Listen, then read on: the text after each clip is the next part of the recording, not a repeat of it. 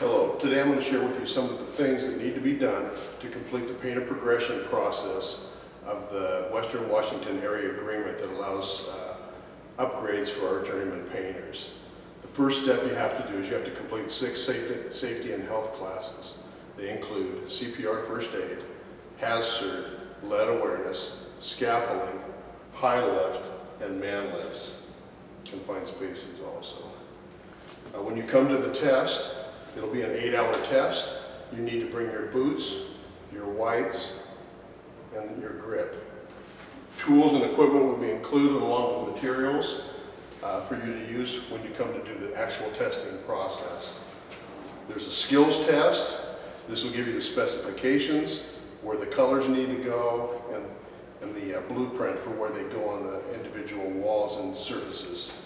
There's a written test that goes with it also. There's 100 items on that test, and that's to be completed within that same 8-hour time.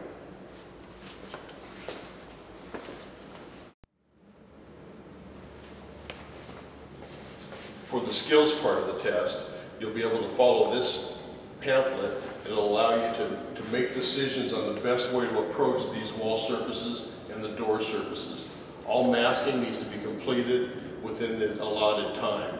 The things you'll be doing is you'll be painting wall surfaces, you'll be spraying a door jamb, both sides, and you need to do all necessary masking to cover adjacent surfaces.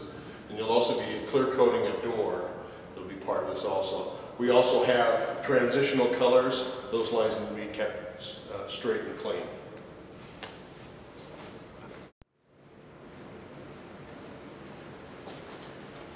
On the other half of the mock-up walls, there's also a door that needs to be brush and rolled, and a door jamb that has to be brush and rolled.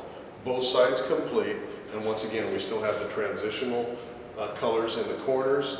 Those need to be straight and clean. There's also rubber base, and there's also a ceiling grid up here that needs to be kept clean through the process of that. All masking on the doors and the hardware needs to be kept clean, or it needs to be done during the time of the testing also.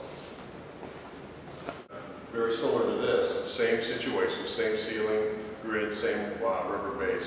Now we're going to go downstairs to the spray portion of this test. The final part of the painter progression test is spraying a cabinet. You'll spray a cabinet much like this.